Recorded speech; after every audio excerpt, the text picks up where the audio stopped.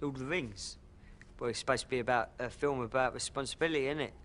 Yet, from the off, Gandalf gives his responsibility to a little kid, someone who's never left home in their lives, sends him off on a death march.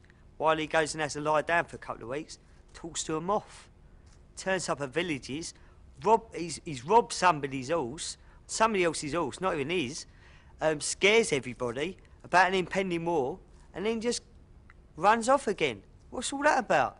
He's got a magical staff, which he'll only get out if everyone's watching him and he's slaying a Balrog or something. And he's got these massive orcs that never come out and right until the end of the 3rd chapter. Just one of them could have saved like 12 million lives. Could have like dropped the ring in Mount Doom from the off, and we would have had done with it. And the guy's a bad role model, and he's lazy.